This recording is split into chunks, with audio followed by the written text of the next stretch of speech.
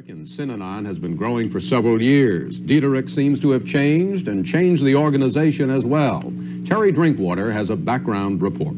When Dederich founded Synanon in the late 1950s, the organization was hailed as a constructive, self-help drug and alcohol rehabilitation center.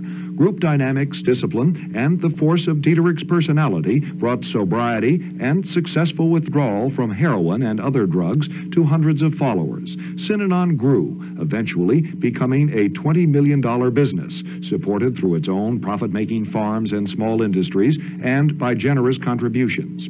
With success came others, middle-class people, professionals, non-alcoholics, non-addicts, who simply sought a different way of life. They found it in Synanon. Dederich, many former members now say, changed too, becoming more authoritarian. He ordered that all male members undergo vasectomies, that women and men shave their heads, that members change partners, swap them for new mates. Last winter, Dederich claimed an unflattering article in Time magazine had provoked threats on his own life. We never start anything. We never do and never had. But nobody is going to mess with us. Nobody. Many of those members of Synanon who left around that time say the organization was changing radically. We talked with a man today who was part of Synanon for 13 years. I believe that it's become gone away from its nonviolent principles and become an organization that will use violence. And what of Dederich? What kind of a man is he? He was the force behind Synanon. He was an executive in the Gulf Oil Corporation who became an alcoholic, a great salesman, a very fine manipulator of ideas and people. Do you think that Dederich would be capable of leading a mass suicide within Synanon? I don't know, but I think that he could lead people anywhere that he wanted to. I think he's that forceful a human being. Terry Drinkwater, CBS News, Los Angeles.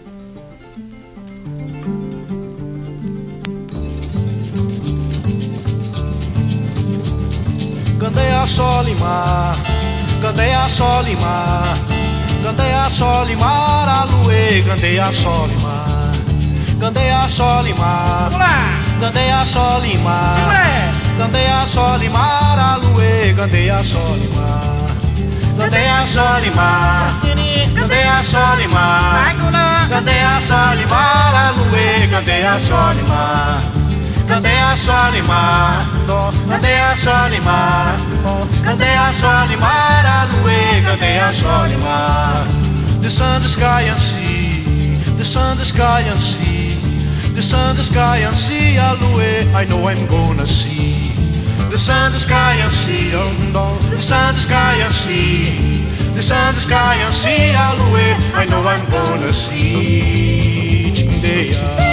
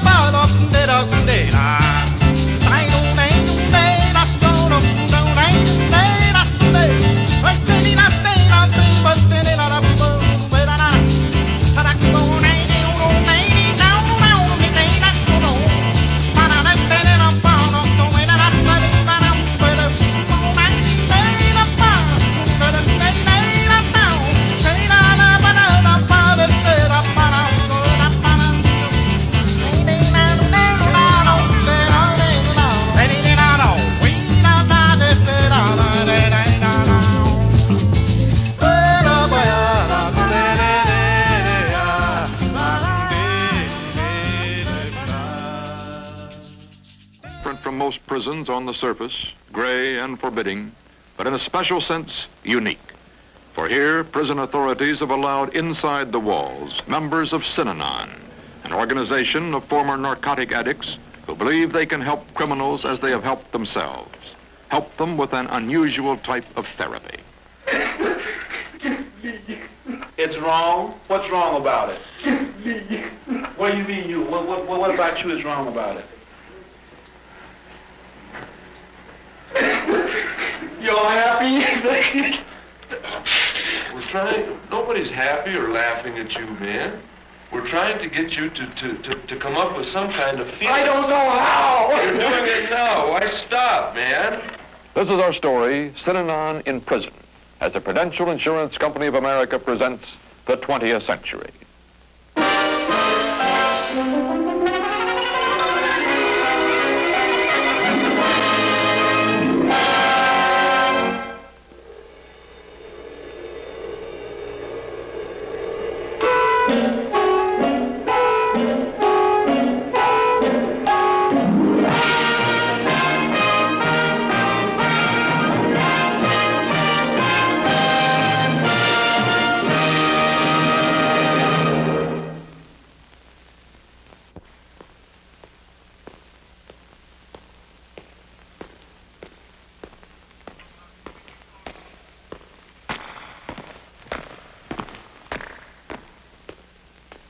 The first time Candy Latson saw the inside of a jail, he was 19 years old and hopelessly addicted to narcotics. Looking back, he describes himself then as a small-time criminal and a big-time dope fiend. Now 29, Latson hasn't taken so much as aspirin since joining Synanon 6 years ago. He is now a regular and welcome visitor at Nevada's state prison. He carries with him into these cell blocks an idea that crime, like dope, is an addiction, and that both are an addiction to stupidity. Synanon attacks stupidity with truth, truth spoken by men who know what it is to murder yourself with drugs, and crime. When Latson first visited here in 1962, he found suspicion and distrust. Candy Latson. We had heard that some of the guys had threatened to riot and send word through the grapevine to me, what they thought of me, and, why don't I go to Birmingham and, help, the sit-inners or the stand-inners and things like this. And, but it's kind of like their problem. I had a job to do, so I went in to do my job. That job meant, first of all, to introduce to men in prison the Synanon method. Latson is on his way to a Synanon session, what sociologists call a special kind of group psychotherapy, what Synanon calls a simple, direct way for making its members see the truth about themselves, each other, the world they live in. The meeting takes place deep within the original wall of the prison itself, a room called the Cave. Less than a third of these men are here for taking drugs. Their number is filled by thieves, rapists, murderers. Nothing is planned. There are no rules, except against violence. There are no prison authorities present, not even a guard. Only the inmates and Synanon members from the outside. What is about to take place is what Synanon describes as a gut-level discussion. What Synanon calls looking at it the way it is. If you got such a tough left hook, how come you gotta use a pistol whip people out in the street? Because it's more convenient. It's more convenient. You know what, man? When your left ain't too tough, the first right in the head, you got knocked out with one punch. Does that answer your question? Go ahead, not hardly. Hey, if I didn't know you, I would say that you were the next thing to Sonny Liston. The way you talk and carry on, But look at that. How many fights do you have? Sonny Liston. Anywhere. I've had quite a few. You've had none. You've had none. You've had two fights here in this joint. And they're phony. Yeah, in the ring. And you got knocked out. You know nothing about no physical fitness. You got some little punk up there. You're just grabbing onto what he says. You said that the things that you do kind of point out to you that you're a psychopath. I've been under the influence of alcohol or narcotics, But wait a minute. Otherwise, they're illegal. They put me in predicaments where I come to jail. You weren't under the influence when you belted whatchamacallit up on the tier. Well, that was a different thing. Why was it? Hey, look here. Since you're aware that you I had stopped. if I hadn't been under the influence, if I had been under the influence, I wouldn't have, Hey, look at this. So what? Look at this. Why? Well, I haven't really found out why yet. Except he pushed my butt. No, that ain't the reason. Why don't you look at it the way it is? You had a setup. That's the way. That's why you hooked him. You had a setup. You had a push over. Look at this, Don. You knew you could take him. You hit a sissy. That's all you hit. Sissy run his mouth, too, you know. I'm not particularly Everybody fond else of in there was sissies. running their mouth. Why didn't you have one of those other guys? You know, they dummy. Yeah, who else was in that cell? Who else was in that cell? Hit in the head. The Synanon session has been called an emotional battlefield. What these men are attacking is destructive behavior and self-delusion. But what you're hearing is not aimless anger or senseless hostility. One premise of Synanon is that you attack what a man is doing, not what he is. What prevails in the end is reason. Okay, let's forget about that. This is how that happened. Right. This is how that came down. Right, you know. right, I agree with you. Let's forget about that. Let me say this. Now, I've been knowing you for over a year. I have never, since I've known you to be what you say you were, a psychopath. I've never known. Well, this is what has been told me. Yeah, but you're repeating it. I can only believe what you tell me because you have no reason to lie. So I can only believe what you say. You know more about you than I do. I'm qualified to say this. You know, I'm not qualified, but I'm going by hearsay. But you said, okay, so somebody said you're a psychopath, so you like to go around calling yourself a psychopath. So I guess whatever a psychopath is, you act like a psychopath long enough, you become a psychopath, right? Yeah, that's possible. Okay, crazy. Now, Porter just told you something about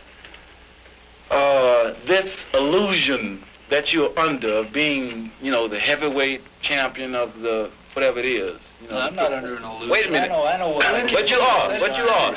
Now, you really know nothing about fighting. You haven't really had that many fights. You've had a couple of fights in a ring with a couple of kids that you sent up to the gym and they couldn't go over 3 rounds. Neither could you. You know, you probably won two fights out of at the most. You know, but some kind of way you walk around with this image with your chest back and, you know, swag shoulders and, you know, I'll hook him like this, I'll hook him like that, and, you know, for what? I think it's, hey, you know what? After about 7 months in Synanon, you relaxed for about 2 months, and you was the most pleasant guy that was around here. Everybody would go into you. You did a complete flip. And everything, you had something to talk about that was valid. People were, even the guys in the Synanon, you were moving. You was in this direction. You was moving out and up. You know what I mean? You was going up in status, right? You come all the way from the bottom. You start moving up, right? My line, so forth. This true? Oh, you're right. You was going up, and you was going out. Now, for some kind of way, you didn't reach a standstill, and you're going back. This is all I'm saying. What's happening to you? I don't care about if you go up to the gym, the box, or if you want to fly around an airplane or jump over the fence, or you know, pick all these balls up in this damn thing with these lights. It doesn't make no difference to me. You know, I'm in bed. I need some physical fitness too. I ain't got my arm. Look how big my hand is, no bigger than that. That's not what I'm talking about. I'm talking about what's happening to you. CBS News correspondent Charles Kuralt first went to Nevada 2 years ago and spoke with Candy Latson. Well, these things that you discuss in the prison aren't really the kind of things inmates usually talk about, are they? How do you get through to them? How do you make them talk about things they never talked about before? Most guys in prison, they kind of got an image, you know, that you talk about things that represent status in the criminal world. That is, who pulled the biggest score, you know, what happened that you got busted, you know, the getaway car wasn't fast enough, left it in turn at the right corner, you know, where he should have turned at. He went around through an alley and somebody got the license plate, this sort of a thing. And, you know, I've done time a couple of times, and I've been arrested about 30 times, and they know me and I know them. The same little, you know, walk and talk that they do in jail was the same walk and talk I did while I was in jail. And we relate more as human beings. Like, I don't have no doctor's degrees. You know, I got a 7th grade education.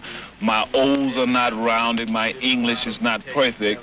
And for words that I can't articulate, I can use a slang word, and, you know, they'll know what I'm talking about.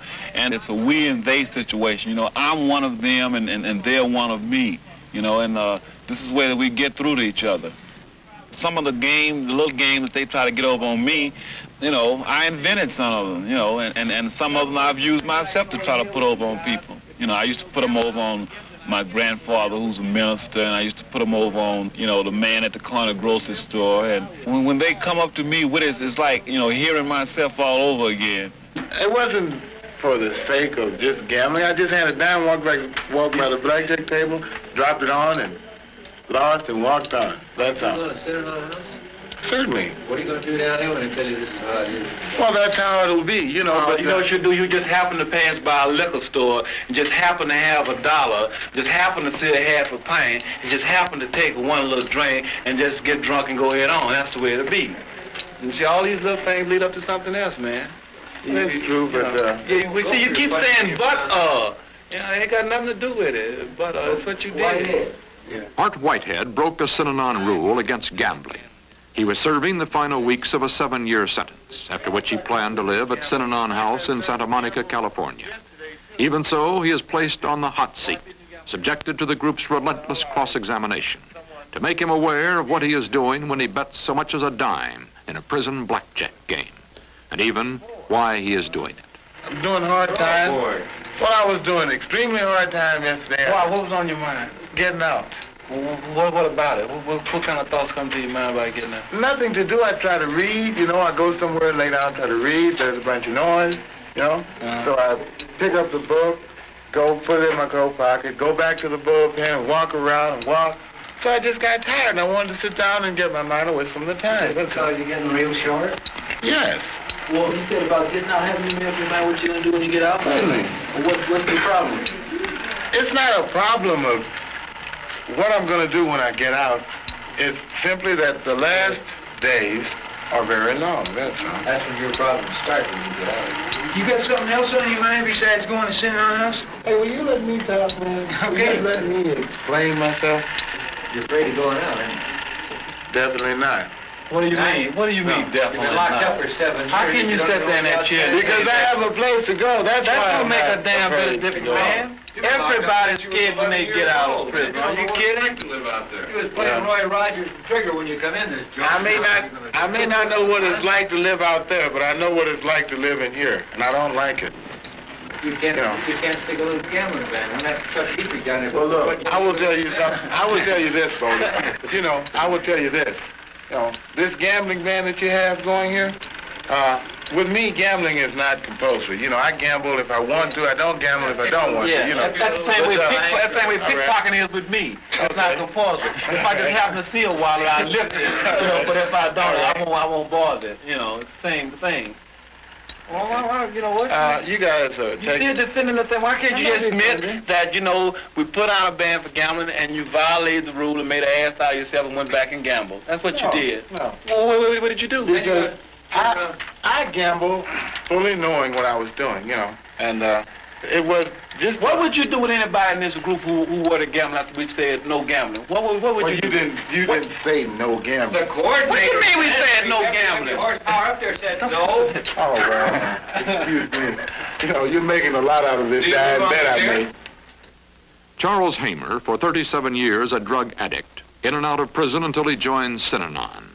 Now he visits this prison and the cell block set aside for Synanon members.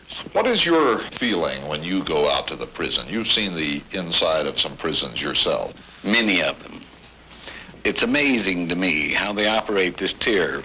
The guards leave them completely alone. Their cells are open all night where they can go and converse with each other, and this is unheard of in a prison. And they just do constructive things, which is normally completely alien to their nature. They do their own discipline. Their tier is the cleanest place in the whole institution. And instead of seeing the usual Petty Girl calendar or Playboy magazine, you see blackboards with philosophical and religious concepts, and these are discussed in new meetings. It leaves them very little time to sit around and discuss crime and how much dope they've shot and how many banks they've robbed and such as that. Jack Fogliani, a former sheriff and law enforcement officer for 30 years, the last 7 as warden of the Nevada State Prison. Warden, wasn't this sticking your neck out a little bit? This kind of thing's never been done at any other prison. I felt that we had to try something new. If we're going to get out of the old thinking, the old custom, we had to try something new. Well, I just took the chance. What kind of changes has Synanon made around here? We don't have the fights. We don't have the disturbance we used to have. They take care of that themselves. We don't have the gripes and complaints that we usually have. Do you have any idea what it is that Synanon has? I think what they do, they just get into this man and make him admit of all the things that he's been trying to hide. Make him bring it out, they discuss it, they kick it around, and I think that's good for the individual.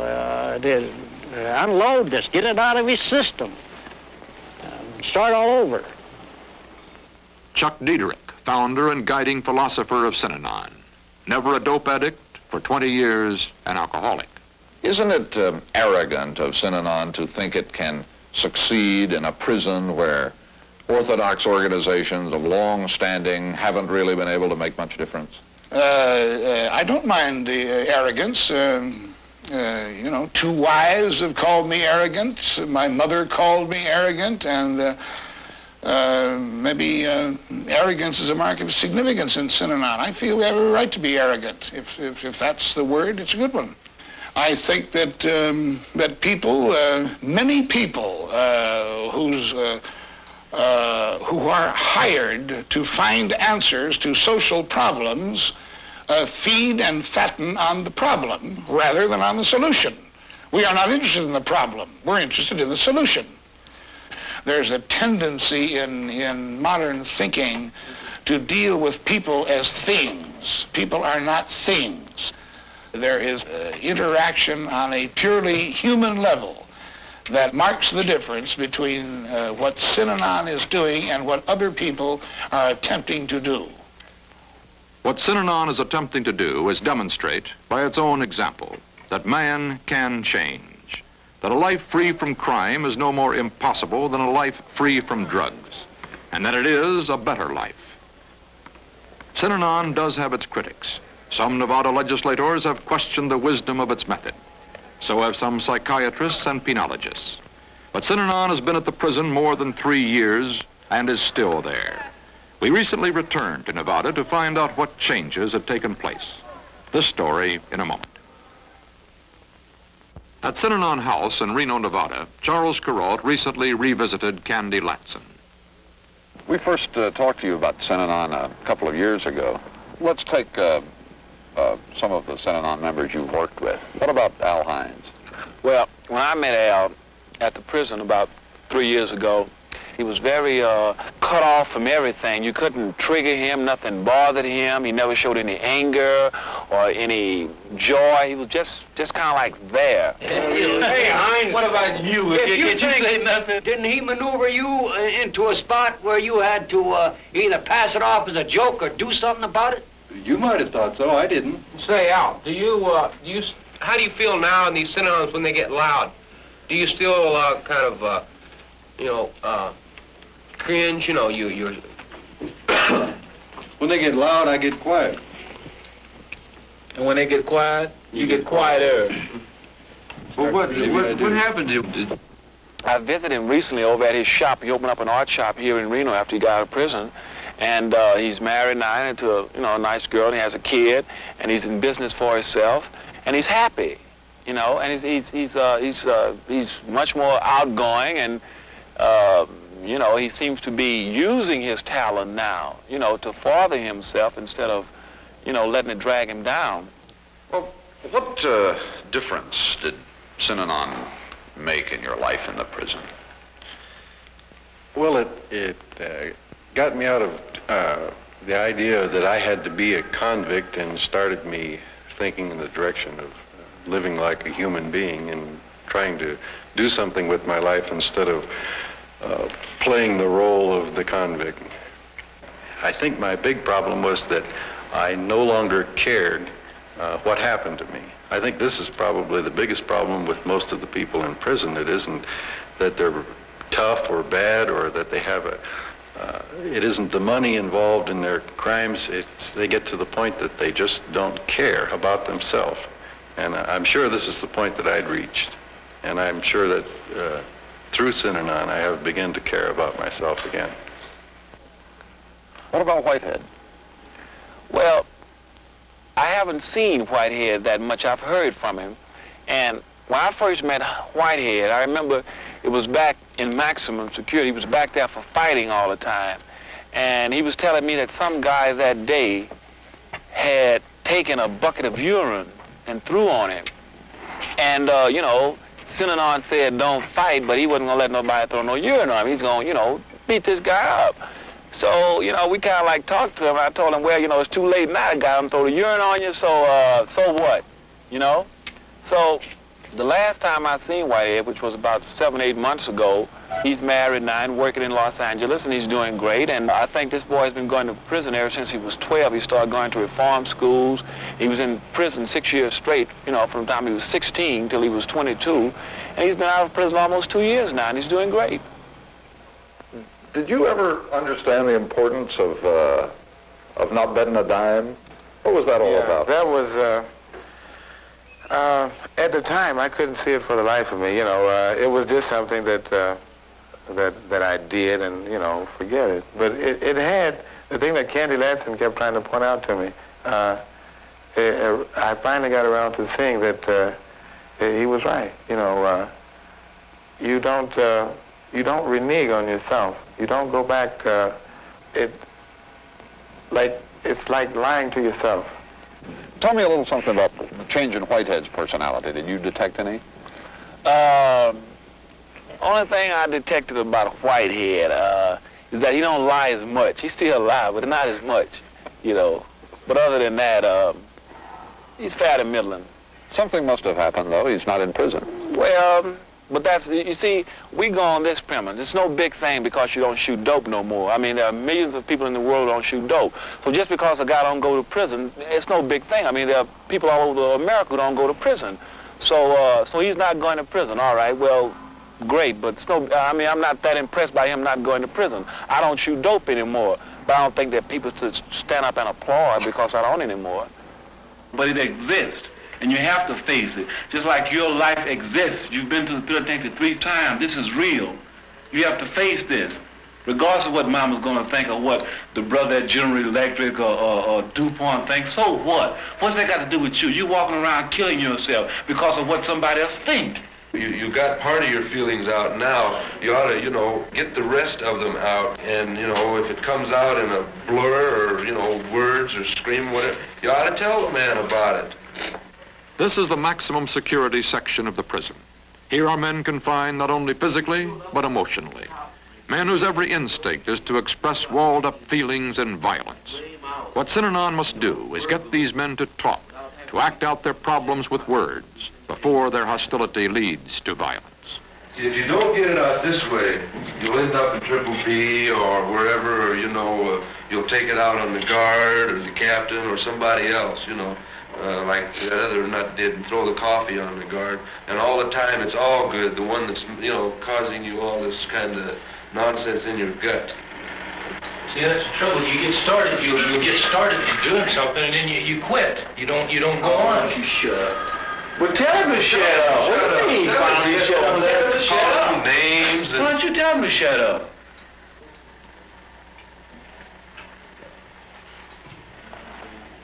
Oh, man, we're going to sit here and waste all this time on you, man. We got to get you out and get you to tell this D-bet how you feel about it. And you're sitting there throwing your head down like some little funny broad or something, or twiddling your fingernail. The hell am I with you? Why don't you speak up and tell a man how you feel about it? Synanon as a word has no meaning. It was the slurred attempt of a dope addict trying to say seminar. But its meaning may lie somewhere in this room. Perhaps in the minds of these men, seeking for the first time to communicate with something other than a gun or the point of a needle, or in the challenge it presents to our every assumption about criminal behavior and life in prison. And finally, in the hope it may offer for the rehabilitation of men's society as long accepted as its incurable enemies.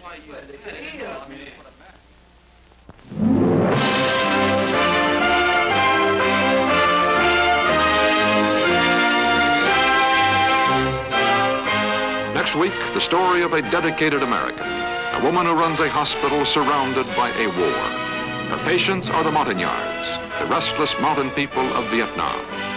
Next week, the story of Dr. Pat Smith, the woman doctor in Vietnam. on the 20th century.